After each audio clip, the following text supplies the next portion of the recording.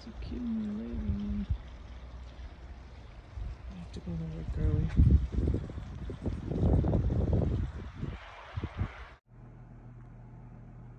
The snow is coming down outside.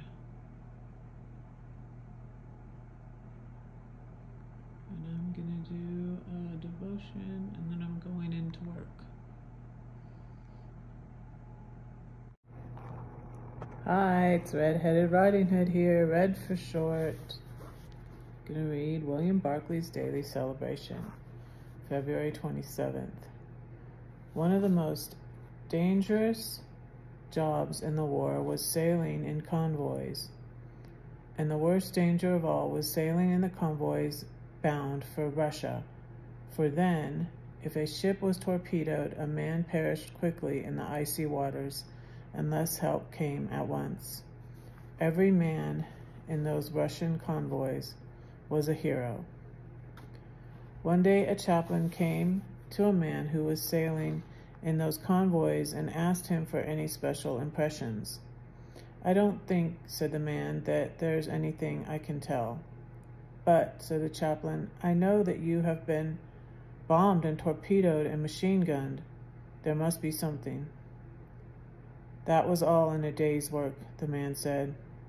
"But there must be something," said the chaplain, that has made some lasting impression on you, something that you will remember all your life." "Yes," said the man, "there is something. Or rather, there are two things that I shall always remember. The first is the sound of men's voices in the sea at night, when you can't stop to pick them up.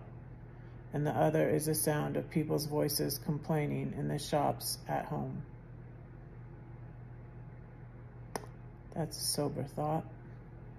Into the man's mind there had burned itself the contrast between men dying in icy waters and the men and women complaining about trifling and petty inconveniences. That's my refrigerator. People grumbled at quite unimportant things while men were dying at sea and sacrificing their lives. One of the most tragic things in life is that lack of proportion in it that I have mentioned so often. I heard the other day of a woman who knew all the latest local sensations in the newspapers and who had never heard that there was such a place as Vietnam, or that there was trouble there. She avidly read the local news and was unaware of the conflict which might set the world aflame. This was written in about 1971. There is hardly anything so necessary as the ability to distinguish between that which is important and that which is not. Sobering thoughts. And don't say that no one cares for you, because I do and God does too.